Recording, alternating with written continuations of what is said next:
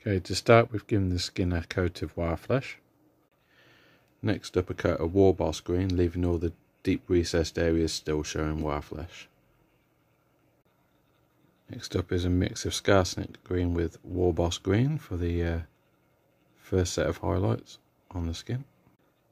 Next highlight is a pure coat of Skarsnik green, just on some of the very high spots, roughly where the light is going to be hitting.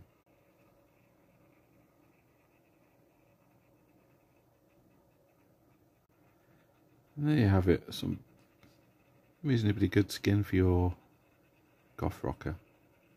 Hope you enjoy, and don't forget to paint these fingers like I've just done. Goodbye.